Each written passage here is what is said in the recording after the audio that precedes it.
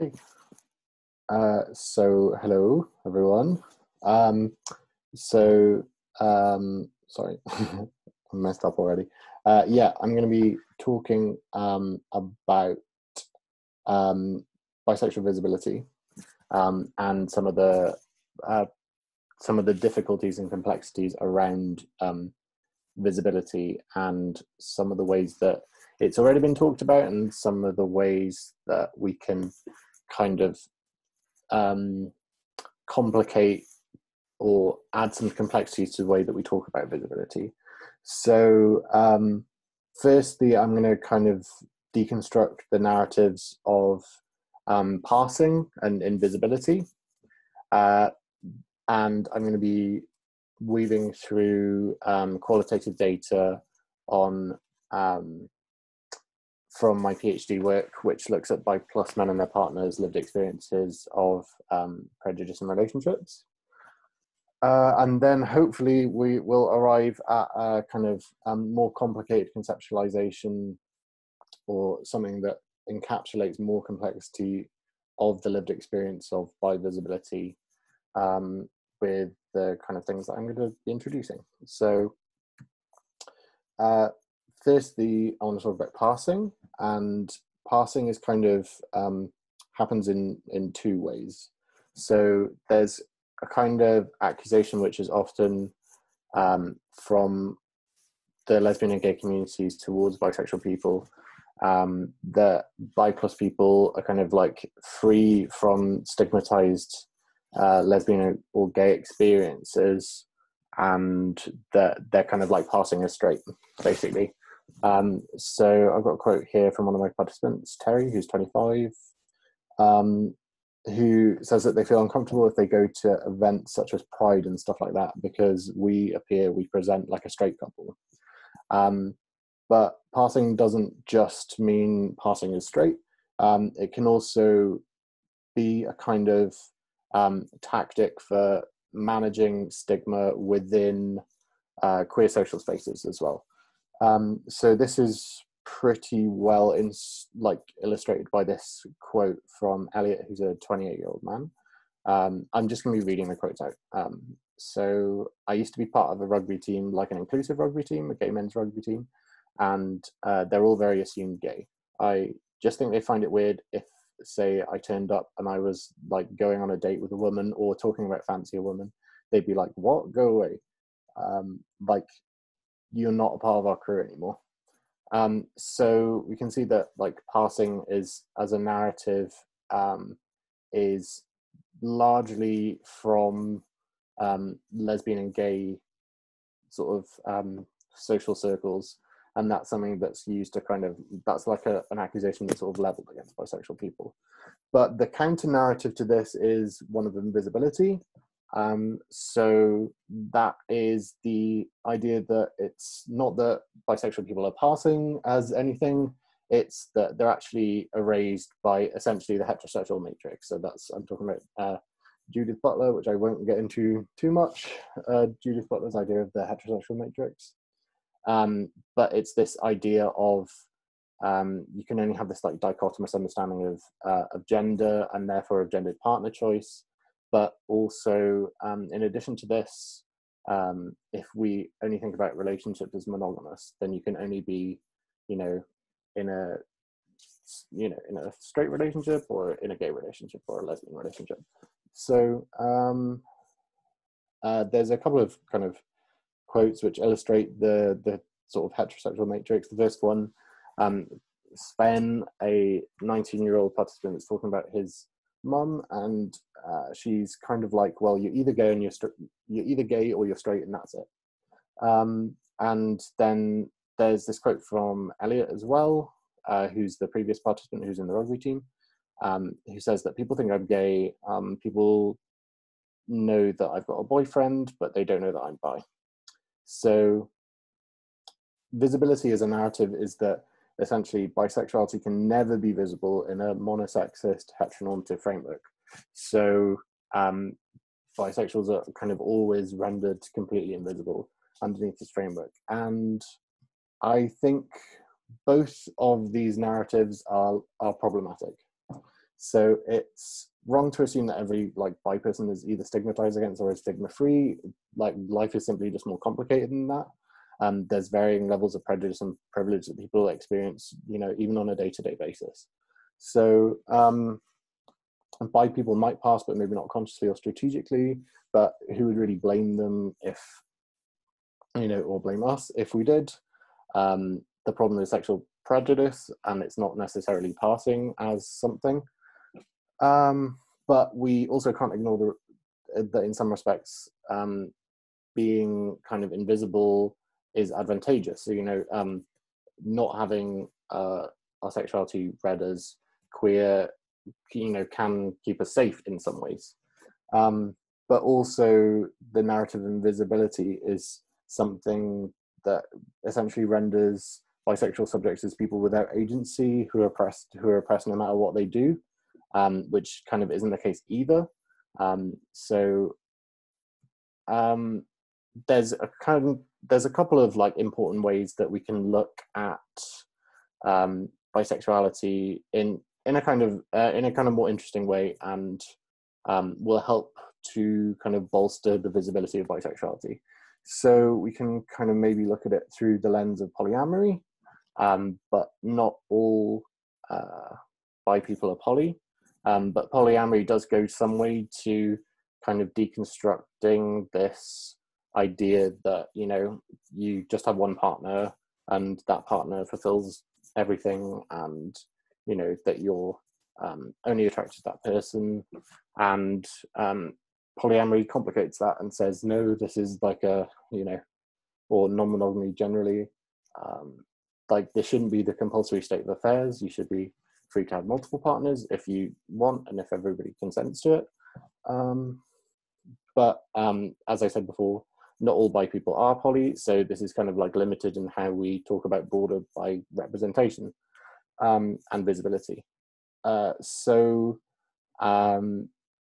If we instead think about kind of taking a kind of bird's eye view of sexuality, and looking at it as something that happens, like as a pattern of something that happens over the life course, then this might be a better way of looking at how bisexuality can be, you know, can be made more visible.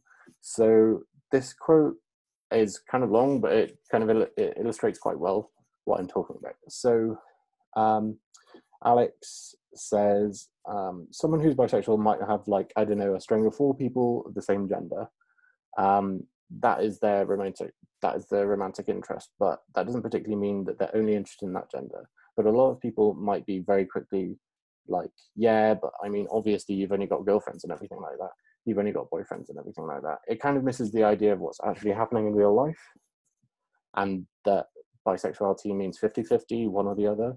You should have a boy, then a girl, then a boy, then a girl. So I think a lot of people have what I'm kind of terming like myopic views of sexuality, as in like short-sighted. So they can only kind of see people in the present moment of, you know, their partner that they have, you know, at this particular moment in time. But instead of kind of taking the sort of present view, we should look at something that happens over the life course, which has its own problems as well. Like it's perhaps more difficult with younger people or people who haven't had that many relationships, but it does go some way to rendering bisexuality as something that's enduring and isn't like a phase or whatever. So now I'm going to kind of introduce my what I kind of believe to be a kind of more complicated view of visibility, which is bisexual camouflage, as I put it, or identity camouflage. This is still quite a work in progress, so I'm very open to people's. I'm really keen to hear your thoughts about this. But if we think about camouflage and visibility, camouflage is something that protects somebody from the vulnerability of being seen, but it's also something that allows you to like come out of the woodwork, as it were, and negotiate, and you're able to choose who sees you at which particular point in time. Camouflage is also not, it's not being completely invisible, so it's imperfect, and it can aid you to a point, but maybe sexuality is detected, maybe read imperfectly as well. So somebody who's bisexual might be read as like gay or straight, as we've talked about before. But if we go beyond the kind of narratives of like passing and invisibility, we can talk about visibility as strategic, multifaceted, like complicated and context dependent. And this is kind of largely supported in my data. So pretty much everyone I spoke to, so I had 27 participants in the end, and only one of those did not identify as bisexual or pansexual. Nobody was just uniformly out as their sexual identity. So nobody was just like out to everyone. I kind of was talking to people about who they sort of trusted, and it's a very conscious decision to make yourself seen as bisexual, or as like queer more broadly. And I think if we think about visibility as something that is kind of strategically employed to protect oneself, but also as people who are like, who have a lot of agency, who can choose to make themselves visible, I think this kind of it goes a better way to explaining bisexual visibility in general. So yeah, that's my presentation. They're my references, and there's just been published, I literally only read it today, Rosie Nelson's article about bisexual visibility, and that incorporates a really, really good analysis of gender within that as well, and talks about trans and non-binary visibility in addition to that. So yeah, thanks very much. Fantastic. So I have so many questions. Yeah, me too. So sexual camouflage, is that your term, or is that from somewhere? Yeah, no, that's something I came up with. So. Oh, that's a fantastic term. Okay. Thank you. Have you seen that? I mean, I've heard my gay male friends, specifically ones who work abroad, talking about how they sort of intentionally dress to pass, for example. What's the sort of, basically my question here is, how much is this a bi thing, and how much is this just a thing for gay people, for queer people? I think it's like, that's one of the things I quite like about the concept. I think it is a queer thing, really. And it is something that is a broad, I think it's something that bi people have to think about maybe a little bit more often. But I think it is like a kind of broadly queer experience to have to constantly sort of the article that I linked to at the end of the presentation is really good at, and talks about like queer coding and how people code themselves as queer within with like how they like mark themselves with their clothing and with their expressions and things like that. And that it goes into a lot more detail than this is just kind of like a part of a chapter of my thesis that I'm trying to put together. So yeah, it's very, very early. It's kind of like rough sketches of things, but I'm glad it kind of has some sort of like resonance with people anyway. But, yeah. So is that the concept of, say, secret signals? So sort of the handkerchief code kind of idea? Yeah. It's but it's more, because that's more about like subcultures. But yeah, fair. Yeah, the handkerchief code, and so yeah, it's more about how people like dress themselves and how they like demarcate themselves as queer, and how they are like able to be like read as queer by other queer people, but also more broadly than that. So it's about how that you sort of like represent yourself within you just like everyday life in society as well, as a kind of means of like gendered and sexual expression. So when you don't want to camouflage, when you, or do you mean when you want to be out to fellow queer people but invisible to potential enemies, Well, if you that's the will? thing as well. Is yeah, a lot of the data I have. So I was kind of talking more about Rosie's article there, but a lot of the data I have is kind of is people having conversations with their families, and they're being able to sort of read, like reading the room is sort of is really, really important, and to know how you, and to be able to know how you're going to be understood if you do like open, like say that you're bi, as you do Mm-hmm. come out as bi. And I think some people have really struggled with that. And it's not even in like traditional sort of very what we might think of as like traditionally homophobic like family dynamics. It's often within like quite people who have like quite liberal parents, for example, who will just say things which clearly make it plain that they don't really understand what bisexuality is. And I think in my data and in loads of other people's data as well, there's a tendency, there's like the burden of education. Like Terry, one of my participants, talks about that a lot, of like his mother being kind of very clued up and having lots of gay friends, but like an education about what like bisexuality means, and that it doesn't just mean like a transitional stage from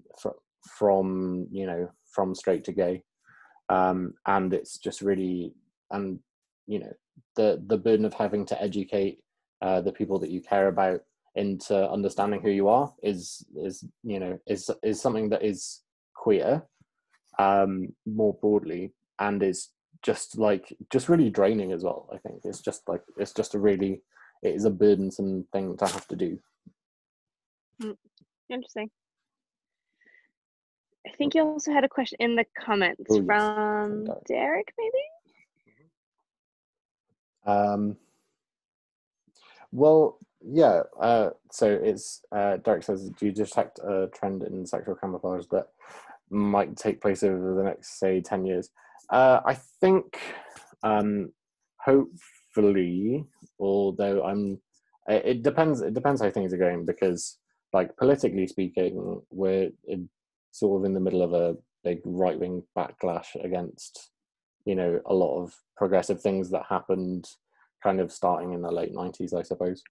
And it's really, this is kind of the like historian in me, really, and it's difficult to say about what's going to happen, really, because ideally things would be becoming more understood, and I think there is a general there is more of an awareness about bisexuality than there was even in like the kind of like birth of lesbian and gay studies and queer theory, and hopefully people won't have to sexual camouflage so much, but I think it's so I think it's just so like written into lived experience as a queer person that everyone kind of has these, you kind of develop these skills and these strategies, and you don't even really realize that you're doing it until you're kind of doing it. So it's this kind of like almost like an unconscious process, but of constantly having to present yourself one way, or just being careful about how you present yourself as well. That can be really difficult. Mm-hmm. Is there a key researcher that everyone should know on the topic of bi men? So sexual camouflage, I guess I was also wondering, Jacob, how, in terms of sort of visual manifestation of sexual camouflage, I feel like this is a really big theme in film, sort of passing in certain spaces and then specifically trying not to pass in others. Do you have anything that maybe ties in with Sam's work here? Yeah, definitely. I mean, I've written down some kind of questions that were raised for me around signifying bisexuality, because that's kind of the trouble there is that in the kind of signs that we are used to that denote sexuality are kind of dominated by images of lesbianness and gayness and potentially transness. But one of the difficulties with bisexuality is that outside of non-monogamy, there are very few images or signs that we have that convey bisexuality. So my question to Sam was going to be, in your participants, did you find any people who had kind of strategies for actually signifying bisexuality, or was it more experiences of kind of strategic appearances within existing signs? Yeah, so on the kind of first point, there, I think having a flag and having a recognizable flag is super important. Of something as a visual symbol which represents bisexuality. And one of my participants, or one of the participants, I should say, they're not all like, I don't own them or anything. They had a like a necklace which had a bi flag on it, and they wore it in work, and that was like important for them because they were in a like a kind of management level position in an organization, and they talked quite a lot about how important it was for somebody who was in a more senior role to be able to reflect diversity of the general workforce. So that's, but also that was important for them as part of their like professional identity. But there was also like another example with Terry, who's one of the participants who I included, who very, very subtly posted a picture on Instagram, and he showed me the picture of saying, it was a picture of like somebody holding a bi flag at Pride, and he just commented, "Oh, this is my favorite kind of flag." But it's like having an actual symbol which represents bisexuality is like really, really important. But I agree that the actual kind of day-to-day side of like interacting with other people and telling them that you're bisexual, and you get this thing which is like supported in the data as well. It's like, oh, but you've had like 4 boyfriends or whatever, then like how can you be bisexual? It's like, what are you actually expecting people to do? Like literally just have a girl and a boy, then a girl, then a boy. Like what? Like social representations, I suppose, of bisexuality are really, really difficult without like outside of like polyamory, I suppose. But it's kind of an open question. It's a difficult thing, and it's that's why I'm so interested in your work, Jacob. Is that it's like super interesting to think about that. So, yeah. No, I'm remembering a comment that my mum said to me when I was dating a man and woman at the same time. It was something along the lines of like, you're like the perfect bisexual or something like that. As if like, everything else had been like an imitation of that, or like not quite enough. Yeah. One other thing that came into my mind was a chapter by Claire Hemmings called "Resituating the Bisexual Body." I don't know if you know it. I have only read Bisexual Spaces by Claire Hemmings, and I know she has another book, and I haven't read it. And it was actually one of these presentations that I was like, oh no, there's another book by Claire Hemmings, and I haven't read it, and I love the Claire Hemmings. And yeah, I think it's a chapter in a collection. I can't quite remember which collection it is, but she talks about the heterosexual matrix and about the bisexual being in excess of the heterosexual matrix, and that might be quite useful for you to work. Thanks, yeah, I'll make a note. I've got a PDF of it that I could lend if you want. Thank you. I would love that. Cheers. That makes sense. I love the vocabulary around bisexuality as being just a bit too much. Are there any, I mean, I'm just thinking to sort of queer representation symbols. I mean, there's flags and there are sort of the, like different organizations. So like there's triangles, there's the sort of, so the pink triangle, for example, for queer culture, specifically for gay people. Then there's sort of different bi organizations that have their own logos. Is there any, even within gay culture, are there any sort of really clear symbols? I'm trying to think. I mean, maybe I don't know them because I'm not gay. But are there any good examples, basically, of clear symbols where you're signaling to an in-group, but you're not signaling to an out-group that you are part of X sexuality? I don't know, really, to be honest. Anyone? The first thing that came to mind was butchness, and butch women get read as lesbian. Yeah. Certain codes around that, and the kind of that kind of. And I guess femme men. Right. Yeah, in a similar way to femme men, I suppose. Yeah. Yeah. But there's no actual. I mean, so that's sort of a style of dress. It's more sort of a general presentation. But does that include any specific?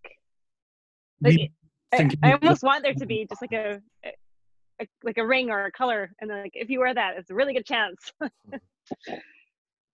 It used to be black rings on the little finger for lesbians, at least in the. My mom's a lesbian, and in the 80s she said they all wore black rings on their little finger. Really? Yeah. Huh. I don't know if that's really useful, but also as soon as someone cracks that code, potentially dangerous, I guess. Sure. Yeah. Yeah. Just wondering. So I just thought maybe something that I don't. Sam, are there any researchers we should be paying particular attention to, besides you, of course, who are doing research on bi plus men, or is that so? Just like who should we be reading? There's a big book called The Changing Dynamics of Bisexual Men's Lives by Eric Anderson and Mark McCormick, and that's probably the largest empirical study of. I think they had like 90 participants of bi men specifically. So that has lots of empirical data, but part of the reason I'm doing my PhD is because I had some problems with it, and I found the discourse a bit rosy on how everything was just, I don't know, it was a bit like things just keep getting better and better and better and better, and it just kind of didn't make it doesn't really make sense in terms of hi guys. We're recording, Hi. by the way, also just letting you know. Sorry. And yeah, it's kind of what I was talking with Derek about, in that things like Brexit and Donald Trump have happened, and there's been a dramatic shift in politics since 2016, basically, and I think that's had a real impact on a lot of queer people's lives, and I don't think history works in the way that everything just gets better and better and better. I think it's like peaks and troughs, really. I have a question considering camouflaging workspace. Mm-hmm. Do your participants have any experience in camouflaging in workspace, and are there differences in the kind of work, maybe blue collar work or white collar work, that there are differences in camouflaging? Yeah, so one of the participants I was talking about before, who had this or who has this management position, had kind of gone on a bit of a journey with like wearing a like a bi necklace, a necklace with a bi flag on it, was like the kind of pretty much like a the end point in a journey of like being able to of like really not being sure about how what the place of visibility was as a queer person within the workspace. I would say that they had pretty they previously held pretty conservative views on that, of keeping this kind of like personal and professional life separate. And I think that's something I have also done or attempted to do. Turns out unsuccessfully, but that's another story for another time. Within particular workplaces that I've been in, there was Terry, my participant, who was talking about. They work as a nurse. He works as a nurse, and he was talking about how he's often presumed to be gay because he's in the nursing profession, and to it's complicated. Because I don't have the data to hand, but it was like a complicated professional thing, to be working as a male nurse who's bisexual, and they were talking about how that wasn't necessarily they might have been read in a particular way, and that was I don't know, not necessarily the worst thing, but yeah. Sorry, I'm not explaining myself very well because I'm trying to remember the data, but there's quite a lot of data I have to remember. But work is an interesting thing. It's an interesting place. It's a kind of quite an unnatural place. Often workplaces can be, I think. Like particularly like office work as well is a very, very strange like social situation that people find themselves in, and struggling to represent yourself, without like being free to represent yourself in a way that you believe is authentic can be a real struggle for a lot of bi people as well. Saria Monroe has written about this in one of her chapters of her book on bisexuality. That's really good. I would recommend reading that. But yeah, if you can get hold of a copy. Great. Hi, Ursula. Do you have any questions about Bi Plus Men? I know you missed the presentation, but do you have any questions for Sam specifically that you think you'd want to know about passing or camouflaging or other things? Not at the moment. I don't think so. I'm so sorry. I missed the whole thing. I was trying to listen in on my way home, and then Zoom wasn't working on my mobile. So I'm really sorry. But no, I'd love to chat to you about it afterwards or something, Sam. Sure. Cool. Yeah. Okay. Cool. I'll stop the recording if that's okay. If that's everyone's questions. Sounds good. Yeah. Okay. Thank you, everyone.